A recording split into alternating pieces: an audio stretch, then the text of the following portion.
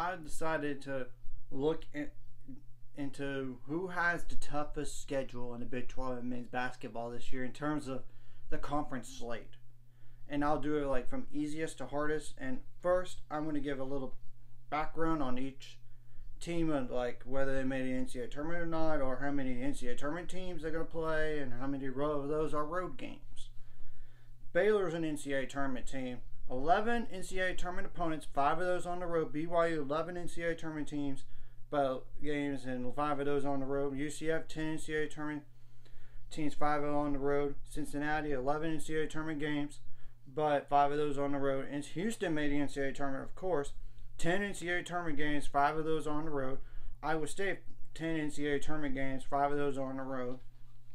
Kansas, 10 NCAA tournament games, 5 of those on the road. Kansas State, 10 NCAA tournament games, 5 of those on the road. Oklahoma, 11 NCAA tournament games, 6 of those on the road. Yikes. Oklahoma State, of course, Kansas State and Kansas and Iowa State did make the NCAA tournament as well. But now Oklahoma State, 10 NCAA tournament teams, games, 5 of those on the road. TCU is an NCAA tournament team. They were last year. 10 NCAA tournament games, 5 of those on the road. Texas was an NCAA tournament team, 10 NCAA tournament games, 5 of those on the road.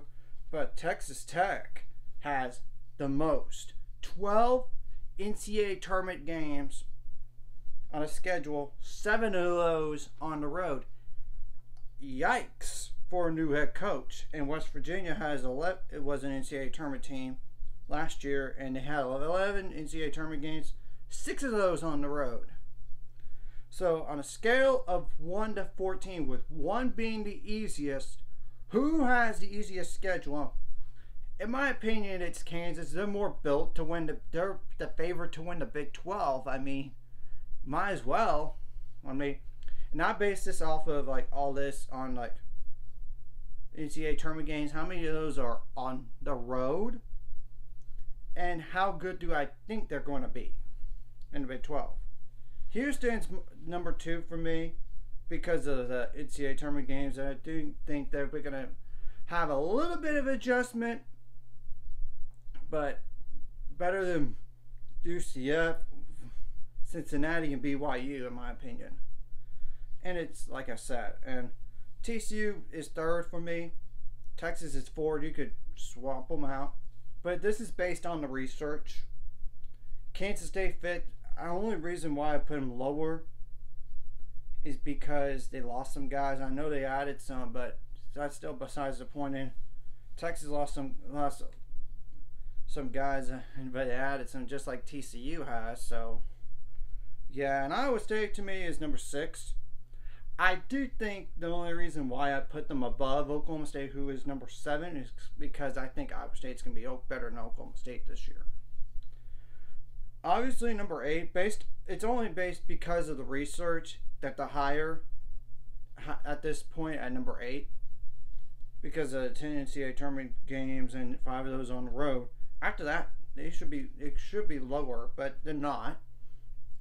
Baylor to me is number 9. I know they lost 4 starters from last year, but I will say the defense will take a step forward. But I do think the defense will take a step forward, and it has to, especially when it was in the hundreds last year. And I get the offense is going to take a step backwards, but they're not going to be a terrible offensive team.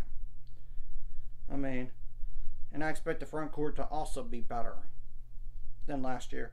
Number 10 is Cincinnati. For me, BYU 11. This is only because of the research.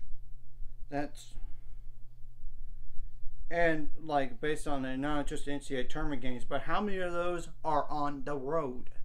As we all know, home court advantage is huge in the toughest conference in America in men's basketball, as we all know.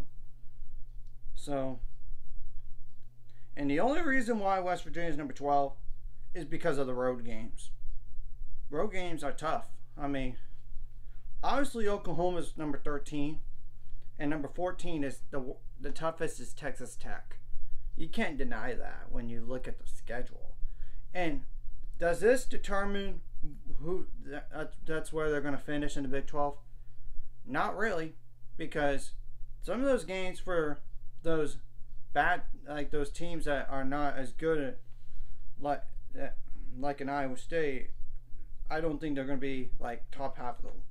I don't know about top half of the league, but you know what I'm saying, like top 4 teams.